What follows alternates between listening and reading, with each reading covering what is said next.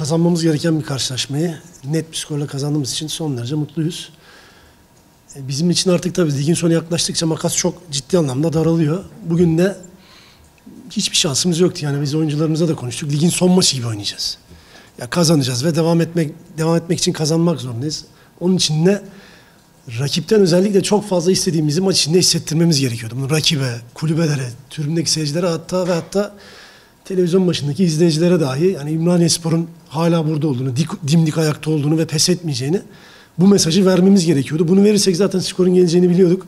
Çünkü geldiğimizde mental anlamda çok düşmüş bir takım vardı. Beşiktaş maçından bir gün önce göreve başladık ve Beşiktaş maçındaki görüntü açıkçası bizi çok üzdü. Çünkü hiçbir şekilde reaksiyon gösteremedik. Daha sonra oyuncuları mental anlamda ayağa kaldırmak için çok uğraştık, çok çaba sarf ettik. Zaten geçen haftaki Alanya maçında da bu net bir şekilde görüldü. Sadece skor yapamamıştık orada. Orada da birçok pozisyona girip oyuna hükmeden taraf bizdik. Tabii oyuncuları inandırmaya çalışıyoruz, onları ayağa kaldırmaya çalışıyoruz. Bu galibiyet o anlamda çok önemliydi ki bugün baktığınızda hafta içi Onur'un bir problemi oldu. Er'in o yoktu. Yani ikinci sol bekimiz Lenyani, o dün bir problem yaşadı. Bugün iki sol bekimizden yoksun Onur Ayık'la başladık sol bekte, bir kanat oyuncusu. Popov ısınmada sakatlandı. O bölgeye diğer kanat oyuncusu Valentin'i koyduk. Oyun içerisinde onlar problem yaşadı. O bölgelere orta saha ve stoper oyuncularını çektik. Birçok oyuncu farklı mevkilerde oynamasına rağmen, ancak biz hep beraber o coşkuyu, o isteği, o arzuyu verebileceğimizi konuştuğumuz için belki oyuncular da bu anlamda çok ciddi fedakarlık yaptılar. Çok net bir skor aldık. Bu anlamda çok mutluyuz ama bir maç kazandık.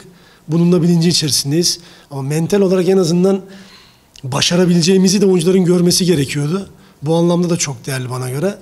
Bir maç kazandık. Bunun evet mutluluğunu bugün en azından yaşayacağız. Bugün ve bu gece. Çünkü mental ve fiziksel olarak dinlenmemiz gerekiyor. Birçok oyuncumuzda problem oldu. Çünkü gerginlik de var.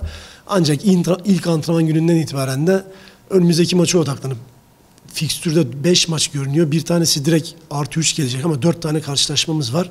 Hepsini tek tek değerlendirip, hepsini tek tek ele alıp, son maçımız gibi oynayıp ligde kalmak adına son ana, son düdüğe, son topa kadar savaşmaya devam edeceğiz. Umut kariyerinin en iyi sezonlarından birini geçiriyor burada.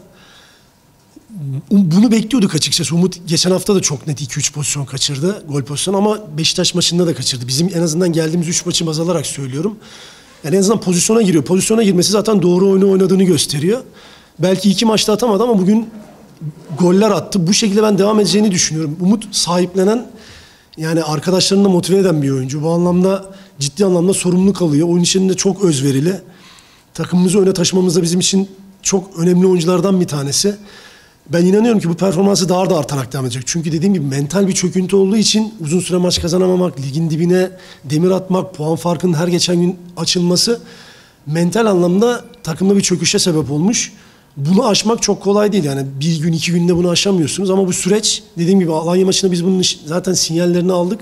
O gün ben sadece oyuna üzülmüştüm ama Umut gerçekten çok özverili bir şekilde devam ediyor. Ben her maç pozisyona gireceğini ve goller atacağını düşünüyorum ki bu performansı artarak devam edecektir.